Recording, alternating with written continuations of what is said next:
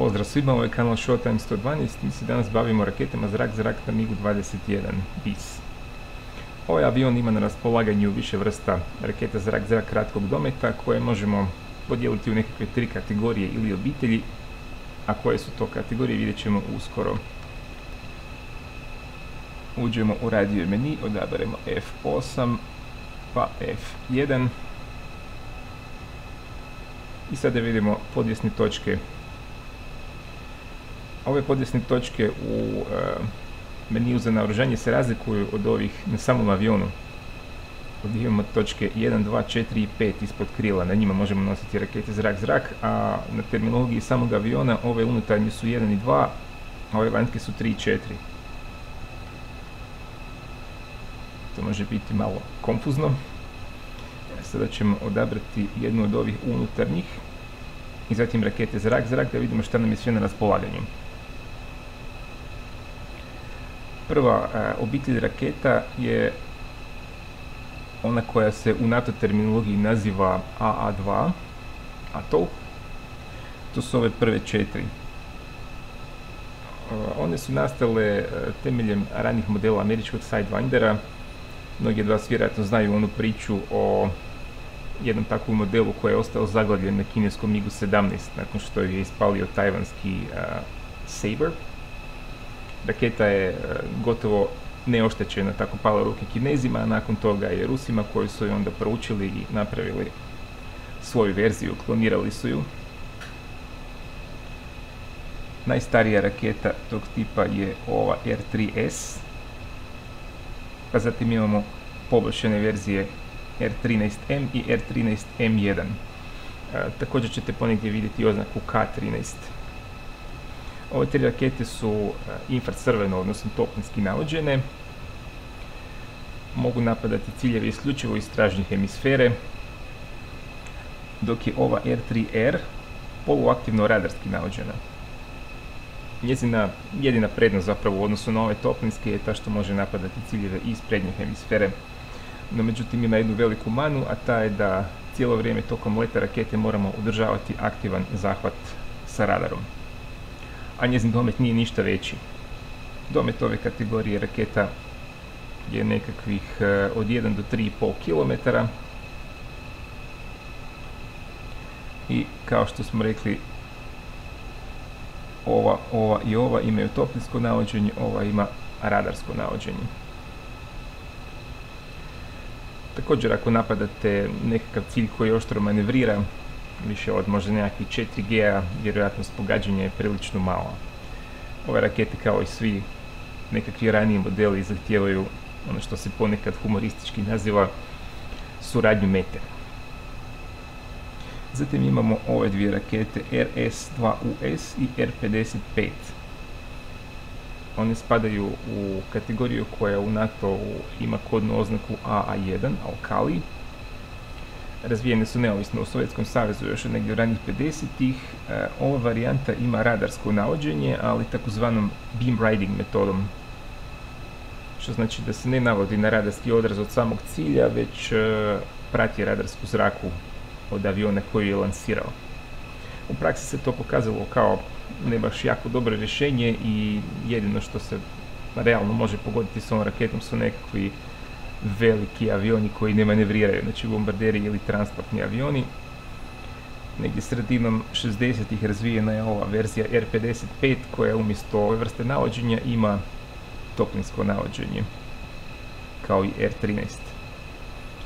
I konačno imamo rakete R60 i R60M, NATO oznaka AA8 AFIT. To su najmodernije rakete, najbolje koje imamo na raspolaganju na MiG-21. R60 ulazi u upotrebu 73. godine, R60M 82.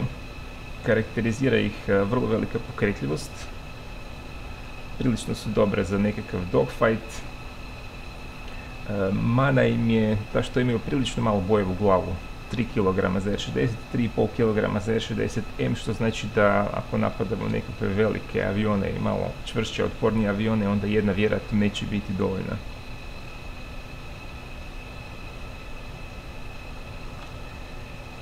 Toliko o vrstama raketa, a sad prelazimo na njihovu upotrebu.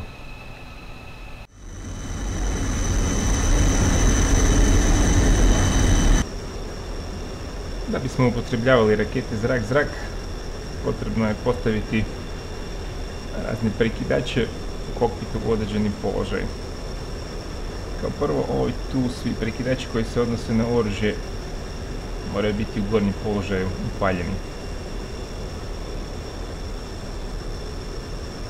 Zatim imamo ova dva prekidača. Ovaj mora biti u gornjem položaju vazduh, odnosno zrak, zrak-zrak. Ovaj prekidač je ovdje, s pomoću njega biramo vrstu rakete, ovisno o navođenju. U gornjem položaju biramo rakete s toplinskim navođenjem, u donjem položaju radarski vođene rakete, u srednjem su u neutralnom položaju. Zatim imamo ovaj prekidač ovdje, koji biramo podvjesne točke. Na ovoj ovdje strani biramo rakete zrak-zrak. 1 i 2 su podvjesne točke s unutarnje strane, bliže trupu, 4 i 3 su podvjesne točke sa vanjske strane. Možemo također odabrati i ovu 1, 2 i 3 i 4, što znači da ćemo ispaliti obje rakete istovremeno. Sa ovim zapravo biramo koju raketu prvo želimo ispaliti, no međutim to ne mora nužno biti tako. Ovaj prekidač ovdje je čak i bitniji za odabir rakete koja će prvo biti ispaljena. Mi sad konkretno imamo na unutarnjim nosačima dvije radarski vođene rakete, a na vanjskim dvije toplinske vođene rakete. Ako odaberemo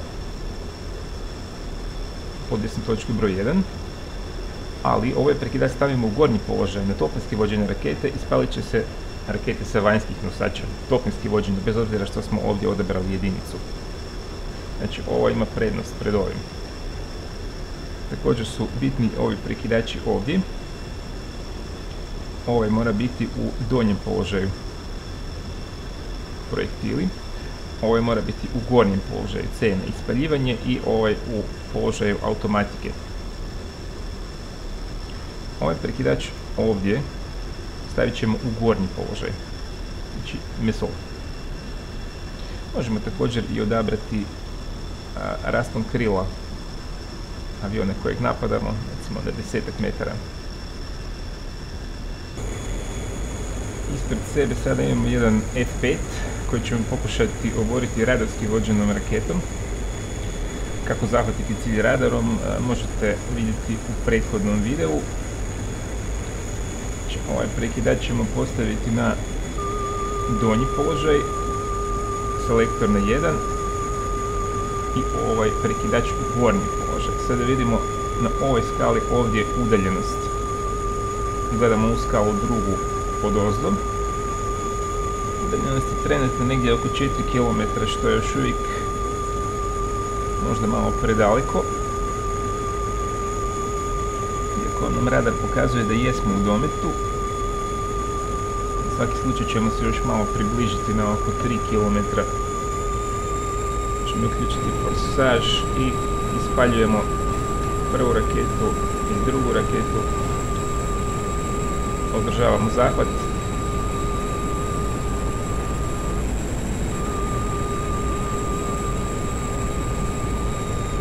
I postigli smo povrh.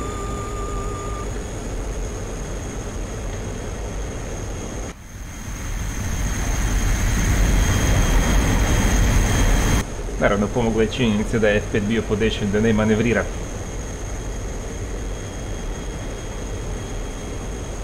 Ovo je bio primjer ciljanja radarskom raketom. Sada ćemo pokušati pogoditi cilj toplinski vođenom raketom.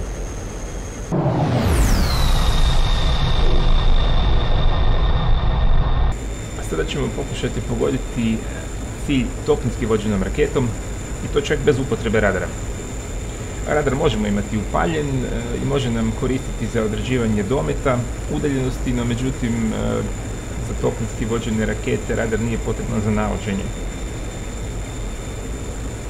Ovo može biti korisno ako ne želimo upozoriti naš cilj da ga napadamo, ako mu se želimo prišuljati, ovako nema nikakvo upozorenja ako nas baš ne vidi. Evo, postavili smo na toplinski vođenu raketu koja sada vidi cilj. Samo stvar procjene udaljenosti je čisto od oka. Spalili smo jednu, ispaljujemo drugu i manevriramo. Rakete se same navode na cilj.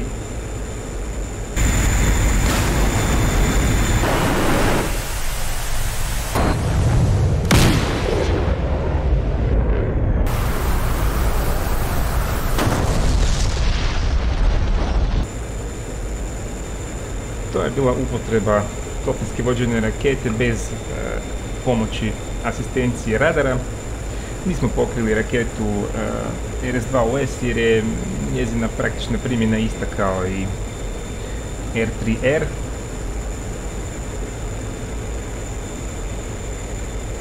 Ako vam se video svidio, ako vam je bio koristan, znate što treba, kliknite na like gumb, to je vrlo bitno za kanal.